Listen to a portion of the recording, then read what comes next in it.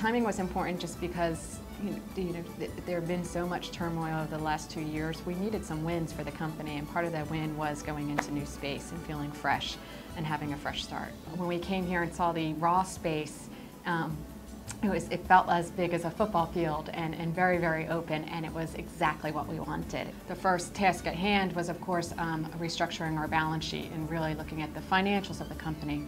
But the other real critical piece of our transformation into the new Dynegy was how we operate and how we work together as a team. And part of that was to move our offices from a fairly significantly sized floor plate where people didn't necessarily see each other on a regular basis, and the executive management team was in somewhat of an ivory tower. As an executive management team, we didn't want to operate that way. As the CEO of the organization approached me in third quarter of last year, he said, "I need for you to put us into a new headquarters. I want you to find it, I want you to locate it, I want you to negotiate the deal, and I want to be in by summer of 2012. We located out of a penthouse, 208,000 square foot location, to a 62,000 square foot location that's a lot closer to the ground on the 14th floor. Mike, when one of our early meetings, he said that they were making a radical transformation with their company, and the architecture needed to support that. I mean, that told us a lot. By and large, most industries are going to higher percentages of open plan. Usually a ratio of 80% open plan, 20% closed. So, Dynegy was really, there they were going even beyond that, saying, everybody's sitting in open plan. The CEO, all the executives, we're all sitting in the same workstation everybody else is. And we, in our own research that the firm does, have data that shows that the highest performing companies also have higher percentages of collaboration.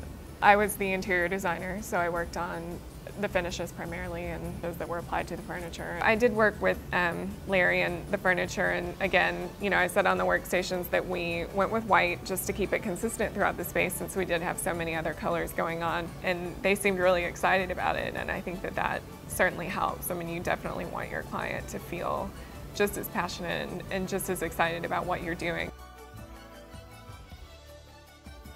As we were designing this particular property, one of the things that I asked my architects and my designers to really take a look at is, can we potentially certify this project as a LEED project? We have approximately 30,000 square foot of raised floor that's used refurbished raised floor. We utilized approximately 62,000 square foot of refurbished and used cubicle furniture, office furniture. We've had a long-term relationship with Furniture Basics and Larry Horning. We didn't need to go to market. We were right there where we needed to be. We understood what we needed to have as far as furniture goes. We immediately contacted Larry and his team. They got out in their network to see if they could find the specific type of furniture we were looking for, and lo and behold, it was no time at all that he'd located it in the upper Midwest. As we went out and sourced the market to take a look at what was really out there, it really became very evident to us that we were going with recycled furniture, refurbished.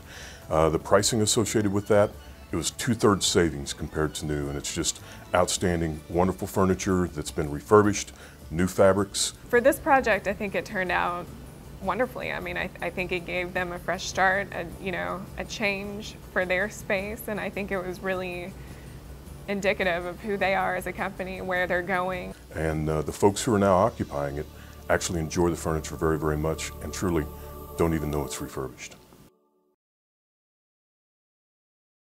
We had 208,000 square feet of furniture that we needed to do something with at our penthouse space. Furniture Basics, Larry and his team, we're going to be pulling as much of this furniture out of here as the potential new tenants don't want, and we're going to be putting that out to the market to be refurbished for some other prospective tenant moving into new space.